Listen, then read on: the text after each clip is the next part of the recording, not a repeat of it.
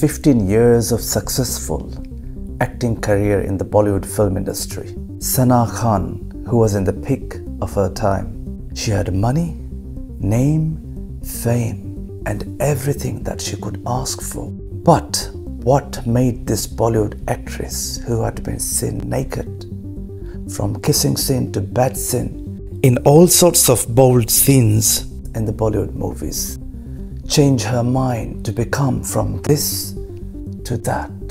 That shocked everybody in the world, including her fans. Despite having all these privileges, what was actually the thing that was missing from her life?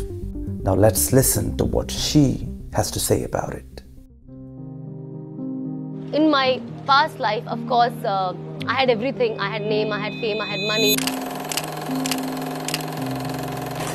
I could do anything and everything that I wanted, but one thing that was missing was peace in my heart. You know, I was like, there's everything, but why am I not happy? It was very tough, and there were days of depression. There were days of Allah's message that I could see through His signs. I always tell people that there was 2019. I still remember during Ramadan, I used to see grave in my dream.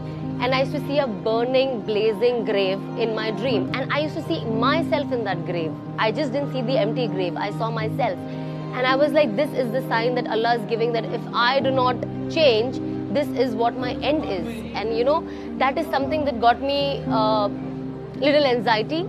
And I still remember the changes that were happening. And one night, I used to listen to all the motivational Islamic speeches, you know. And one night, I remember reading something which was so beautiful, that they said that when a man dies, his janaza is covered in 3 cloth. But when a woman dies, her janaza is covered in 5 cloth. And what was the moral of the story of that? It's like, because Allah doesn't like even a dead woman's body where people can see her shape. And also, even if you're dead, Allah covers your head, the women. And it was so beautifully written that you don't want your last day to be the first day of your hijab. And that is something that touched me so deep. Yes.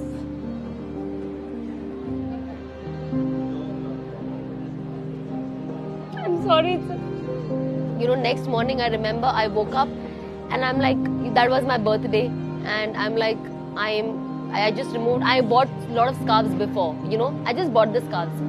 And then I remember I got up the next morning, I put this cap inside, I wore the scarf, and I'm like, I will inshallah never remove this ever again.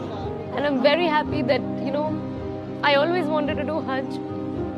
But I'm so glad that Allah chose this year for me, because I used to come for Umrah before, you know, when I was not changed.